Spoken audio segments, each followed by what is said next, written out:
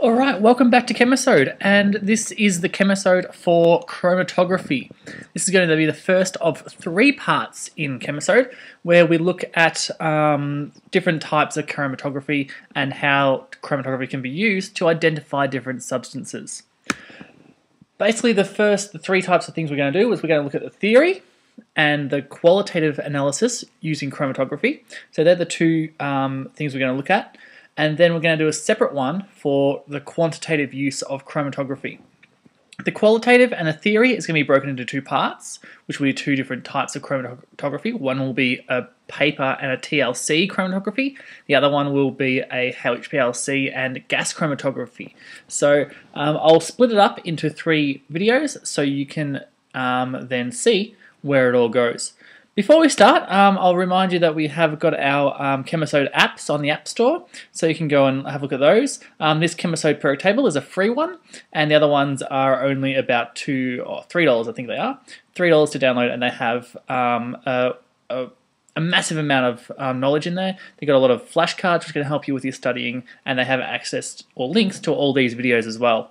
As I said, the Chemisode periodic table is a free one, so head over to the App Store and have a look at those. Let's get stuck into some chromatography. Basically, the theory of chromatography is that we have what's known as a mobile phase, something that can move, moving over a stationary phase, something that is staying there. And what chromatography deals with is it deals with the separation of different things as the mobile phase, this something that moves over the stationary phase. Separation of a compound is what chromatography is all about, and that's due to the polarity of the different components in a sample being analysed, and the attraction they have to these 2 phases, or they have for the 2 phases, that being how attracted something is to a stationary phase and how attracted something is to a mobile phase. What basically happens is we have an interaction between something and the stationary phase and a mobile phase, and it's like the stationary phase and the mobile phase are having a little tug of war with our little sample there. And depending on which one's stronger is where it will get separated out to, and obviously a mixture of some kind will have different components in it, and because those different components will have a different ability to attach to a mobile phase or a stationary phase, they will get separated out. Molecules in these mixtures, they become adsorbed and desorbed from the stationary phase. Basically, this is different to absorption. Absorption is what a sponge does as it takes in the liquid, so it just kind of absorbs it, lack of a better word. And adsorb is actually where a weak bond is formed to the stationary phase. It's a bit different, so I've put this as a highlighted and underlined because sometimes they like to trick you with these type of words here. A molecule is adsorbed and desorbed from a stationary phase, and adsorption means that they form weak bonds to the stationary phase. So what happens is a mixture, a liquid of a mixture, basically as it goes to a stationary phase, it will actually bond with stationary phase. This will make more sense when I actually get into what these stationary phases are. Molecules that become adsorbed to the stationary phase more often move slower than molecules with less attraction to the stationary phase, and thus we get the separation that I talked about, where you have some things which are more attracted to one part of the mobile phase or the stationary phase. And depending on that, you get separation, and thus you can identify the different compounds in your mixture. Let's go have a look at paper chromatography. Actually, before we go into paper chromatography, we're going to have this is a kind of an explanation of what I've said back here. So what we've got is a mixture of 2 different types of fatty acids, one being lauric acid and one being stearic acid. Now these are both polar molecules because, well, they're an acid, and we have a double O here, which means it's a type of carboxylic acid. If you remember your types of carbon, what are they called? Carbon compounds from last year in year 11, you remember that we have carboxylic acids which end in a COOH. These are both carboxylic acids, and they're both just a simple chain with a COOH at the end of it. Now, what tells me about the polarity of these 2 different things is the size of the carbon chain. You remember from last year in year 11, if you have a small carbon chain, it means it's more polar than something with a long carbon chain. If something has a lot of carbons in it, or a long chain, it's going to be less polar because you're going to have a larger area which is non-polar. So you have two things which have varying polarity. What we have over here is a polar stationary phase. We have just what I've drawn here as a little box. This is like our stationary phase. And we've got a moving mobile phase. So it's obviously, if you have a polar stationary phase, your mobile phase is generally a non-polar substance. So if our mobile phase is moving this way, and now we have a polar substance, here as our stationary phase, which one is, well, I've already given it to you here. Stearic acid will move further because it's more non-polar. The thing that is polar, the most polar compound being lauric acid here, will be more attracted to our polar phase, so therefore it will stay behind, form some bonds here, and then stearic acid will move more with our non-polar phase because it is more non-polar, and thus you get separation happening. This is the same theory for each one of these different types of chromatography, which is that we use them in different ways for different things. So the theory is stationary phase, stationary phase, mobile phase, difference in polarity will tell you how they separate out, what will happen to them. Now, let's look at paper chromatography. So, paper chromatography is something that you've done before. If you try and tell me that you haven't done it before, I'm guaranteed that you've done it before, probably in year 7, maybe year 8, where you've got a piece of paper, drawn a line on it, put some texture on it, and dunked it in some paper. Dunked it in some water. And then the water's risen up and taken with it the texture and spread it out into marvelous different colors. That, my friends, is paper chromatography. It's simple as that, where you have your water being your mobile phase and your paper being your stationary phase. The sample that you're going to be looking at is obviously going to be your texture here that you've put a dot there on. So what happens, sample is placed on a piece of paper and the end of the paper is placed in the solvent. Generally, we draw a line here as well, which we mark as the origin. This is drawn in pencil because you don't want it to move with the rest of your compounds here.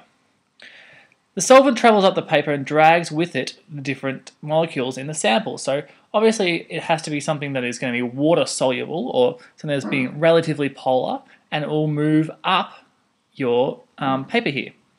The molecules with a similar polarity to the solvent will move further up the paper due to the mobile phase being polar, or something that has, if your mobile phase is polar, your polar things will move higher. Changing the mobile phase will change the degree of separation. So obviously you can use different types of mobile phases. You don't always have to use water. It depends on what you want to separate as to what you'll use. The way we actually identify these different compounds once they've actually have been separated is using a thing called an RF value. The RF value is a way of detecting something that's been unknown, because what you'll have is probably a sample or a standard which you can run to make sure that you know where the RF value is for that compound, because a compound will move the same no matter where it is, depending on making sure that you have the same mobile phase here. Each substance will have an RF value for a set solvent and a set temperature. Change those two things, you stuff up your chromatogram. But keep the solvent the same, keep the temperature the same, you'll be able to match an RF value for something else. If two RF values are equal, it is likely that they are the same compound. So what we have here is how to calculate an RF value. RF means it's how far the sample has moved from the origin here, divided by how much the solvent front has moved, so how far this water or this solvent has moved. In this example here, you'll have the red dot here, so you'll measure from the origin to the middle of the red dot, and then you'll have from the origin to the solvent front. Divide those two together and you get your RF value. That's for paper chromatography. They're pretty basic chromatography, but it's still used and to identify different compounds. So now we're going to look at another type of chromatography, which is very similar, which is TLC, thin layer chromatography. This works in pretty much the same way as paper chromatography. Well, the whole thing's the same. My image here, my diagram here is exactly the same as what I've had for paper chromatography, so nothing's really changed in the way that it works. The only thing that's changed is what the stationary phase is made of. Instead of being paper, instead of being something really simple and flimsy and, well, basic as paper, what they've done is they've upgraded it into a thin plate of glass which is coated in a thin layer of silica, which is like aluminium oxide, and this is used as a stationary phase. This provides a better resolution on most chromatograms. So what we have is a plate which is thinly covered in silica, and that is our stationary phase. We tend to do the same type of thing. We draw a line and pencil here. We still have a solvent down the bottom here. We still apply a small amount of sample. We can use smaller sample in this as well though. So we can actually use a lot smaller samples here, and then we can run this TLC and it gets a better resolution. By resolution, what I mean is better separation. So the two or three different mixtures, compounds in the mixture, they separate out a lot better using TLC chromatography. RF values are calculated just as they would be in paper chromatography, where you measure the distance the sample has run, divide that by the distance that the solvent front has run. So that's how you do chromatography. Before I move on, I just want to make sure that a couple of things where you can go wrong, some errors you can do when you're actually conducting either paper chromatography here or thin layer chromatography here, is that you are not allowed to let your solvent front run over the length of the TLC plate that you're using or the length of the paper you're using. If that does happen, you won't be able to measure how far the solvent front has gone, because as it moves up and off the page, you can't see how far it's going, because these guys will still keep on traveling up the paper. They won't stop when the solvent front reaches the top. So you must stop the chromatogram or take it out and measure it before this solvent front reaches the top here. And as I said, if you're going to be comparing two chromatograms, they need to be ran using the same solvent and at the same temperature. So that's what's happening in there. So there you kind of guidelines with using chromatography in terms of paper and TLC. Same temperature, because otherwise your polarity is not affected, but your solubility is affected in terms of changing temperature. Changes the solubility, obviously. So that's the basics of those two things. Paper and TLC chromatography can only be used as qualitative analysis. You can't really use these type of analysis and get a quantitative analysis reading out of it. You can't actually measure how much is there. You can get an idea. So obviously, if you're looking at these, you've got a whole lot more of this brown dot here than you do the red dot, but you can't really tell exactly how much it is. So it's only really qualitative, where you are referencing RF values, and that tells you what the compound is, or what the mixture is made up of. So that's how these two types of chromatography can be used, only qualitatively.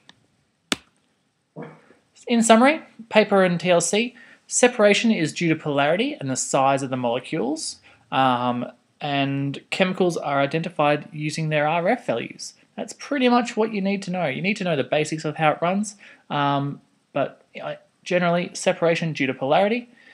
As long as you know the polarity or how it works, whether you're using a polar stationary phase or a non-polar stationary phase, you should be able to work out how these molecules separate. That's it. That's all for this one. And what we'll do is I'll then, next video, I'll just move back here and tell you it's going to be on column, HPLC, and gas chromatography. That's what the next video is going to be about, column, HPLC, and gas chromatography. The theory and how to use them qualitatively in the next video. So I'll see you then. Bye.